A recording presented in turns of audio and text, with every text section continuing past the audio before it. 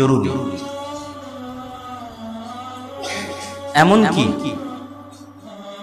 আমি নিজে পড়ে আশ্চর্য হয়েছি, এবং অনেকেই যারা শুনবে তারা আশ্চর্য হবে যে ইহুদি খ্রিস্টান যারা বড় বড় ব্যবসায়ী রয়েছে, সেটা বিল গেটস হোক, যে কেউ গুগলে সার্চ দিয়ে দেখতে পারে যে when does the Bill Gates get up, কখন বিল গেটস ঘুম থেকে উঠে তার রুটিন দেখতে পারে।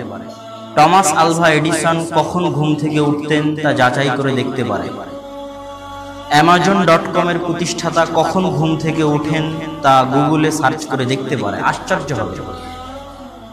আমরা জানি যে যারা শহরে বসবাস করে, মুসলমান হওয়ার পরেও আশ্চর্য হলেও সত্য, যারা শহরে বসবাস করে তাদের সকাল 10টার আগে ঘুম ভাঙে না। এমনকি কিছু মুসলমান যারা ফজরের সালাতের জন্য উঠে, তাদেরও ফজরের সালাতের পরে ঘুম না গেলে দিন পূর্ণ হয় না। চাহে আলেম হোক, চাহে ছাত্র হোক, চাহে তাহাজ্জুদ গুজার ব্যক্তি হোক, ফজরের পরে তাকে ঘুমাতে হবে। আর যারা ফজরে উঠে না, তাদের 8টা 9টা 10টার আগে ঘুম ভাঙে না। শুধু বাংলাদেশের শহর এলাকা নয়, বরং আমরা যে দেশকে ইসলামের তীর্থভূমি মনে করি, সেই সৌদি আরবের মানুষেরাও 80-90% মানুষ যারা ফজরের সালাত পড়ে, তারা ফজরের সালাত পড়ে ঘুম যায়। যারা ফজরের সালাতে উঠে না, তারা 8টা 9টা 10টার আগে তাদের ঘুম ভাঙে না।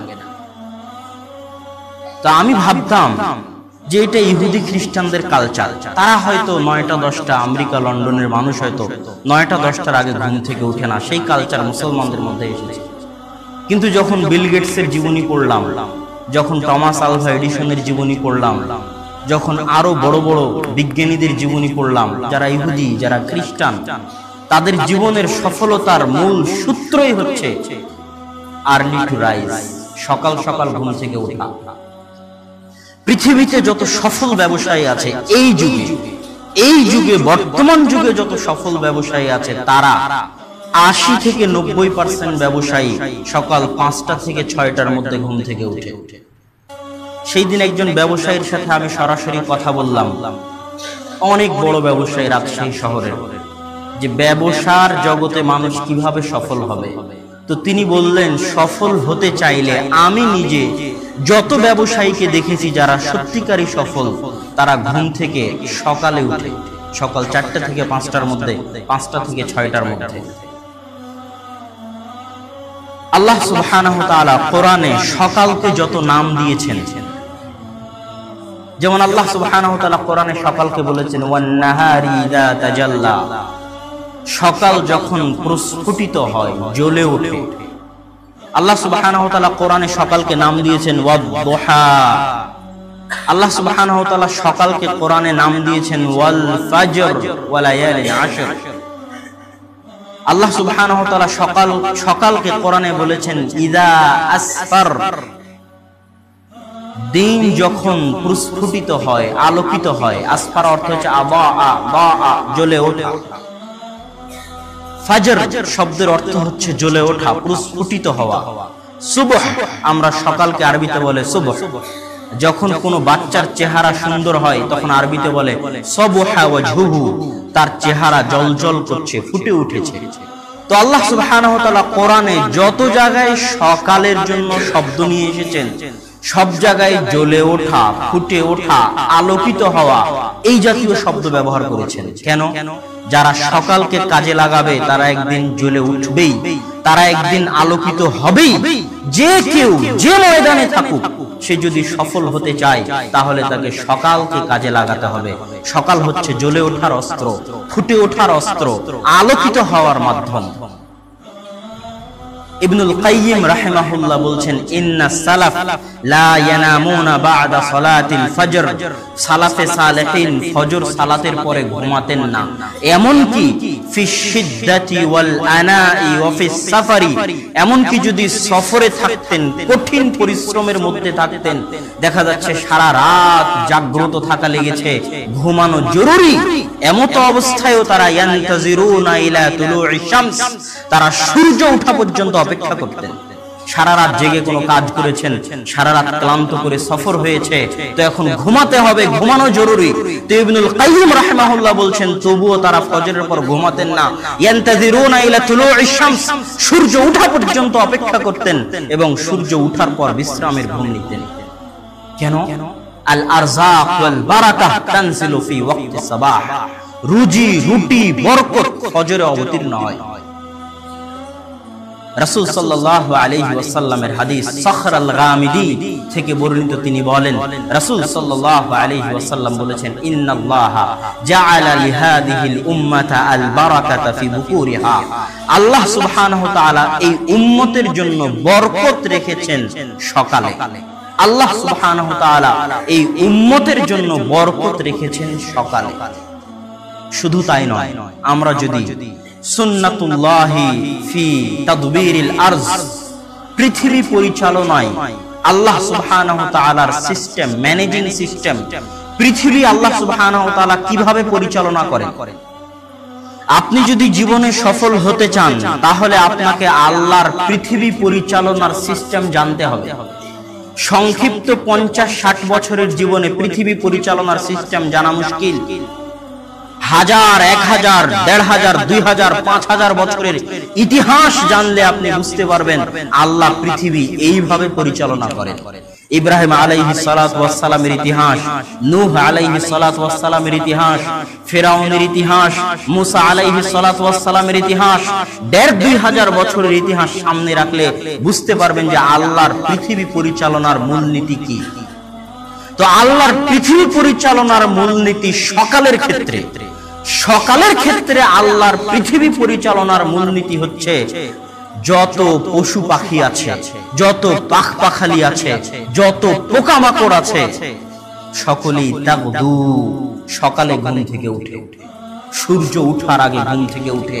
এটা সুন্নাতুল্লাহি ফি তাদবীরিল আরজ, পৃথিবী পরিচালনায় আল্লাহর মূলনীতি। আল্লাহ সুবহানাহু ওয়া তাআলা ফেরেশতাদেরকে দায়িত্ব বন্টন করে দিয়েছেন যে দুনিয়ার মানুষের হিসাব তোমাদেরকে নিতে হবে। যত ফেরেশতার পালাবদল হয়, দায়িত্ব বন্টন হয়, তো ফজরে একদল ফেরেশতা ফিরে যায় আর একদল ফেরেশতা নতুন দায়িত্ব নিয়ে পৃথিবীতে আসে। এটা পৃথিবী পরিচালনায় আল্লাহ সুবহানাহু ওয়া তাআলার মূলনীতি। সূর্য সকালে উঠে, ফুল সকালে ফোটে, পৃথিবী পরিচালনায় আল্লাহর মূলনীতি দেখলে বোঝা যায় যা কিছু অর্জন করা, যা কিছু ফুটার, যা কিছু পাওয়ার, যা কিছু আলোকিত হওয়ার, সবকিছু আল্লাহ সুবহানাহু ওয়া তাআলা সকালে রেখেছেন। মান হারুমা মিন বারাকাতিল ফজরি, যে সকালের বরকত থেকে বঞ্চিত হয়ে গেল সে সারা দিনের সকল কল্যাণ থেকে বঞ্চিত হয়ে গেল। জীবনে সফল হতে চাইলে সকালকে কাজে লাগাতেই হবে। আমি একজন খ্রিস্টান লেখকের বই পড়ছিলাম, বইয়ের নাম গত কয়েকদিন আগে এখনো শেষ করতে পারিনি। সে বইয়ের নাম রেখেছে জাদুময় সকাল, জাদুকর সকাল। যে সকালে জাদু আছে, সকাল হচ্ছে জাদুময়, দি মিরাকেল মর্নিং, জাদুময় সকাল। সকালে জাদু আছে, কেউ যদি সকালকে কাজে লাগাতে পারে তাহলে তার জীবন জাদুময় হয়ে যাবে।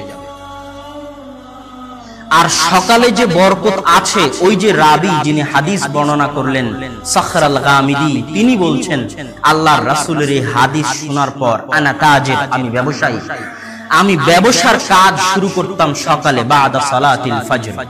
তো আল্লাহর রাসূলের এই হাদিসের উপর আমল করতে গিয়ে আমি দেখলাম আমার ধন সম্পদ এত বাড়তে লাগলো, এত বাড়তে লাগলো যে আমি জায়গা খুঁজে পাচ্ছিলাম না কোথায় আমার টাকা পয়সা রাখা।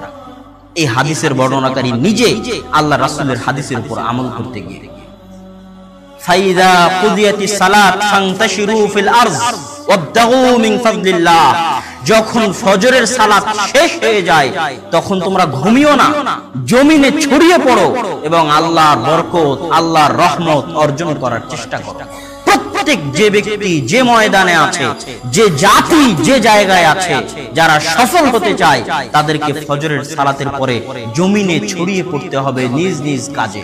যে পড়ায় সে পড়ার টেবিলে, যে ব্যবসায়ী সে ব্যবসার কাজে, যে কৃষক সে কৃষি কাজে। আল্লাহ বলছেন ওয়াবতাগু মিন ফাজলিল্লাহ, ওই সময় আল্লাহর বরকত, আল্লাহর রুটি, আল্লাহর রিজিক, আল্লাহর রহমত পৃথিবীতে বর্ষিত হয়। যে ওই সময়কে কাজে লাগাবে সে বরকতকে হাসিল করতে পারবে।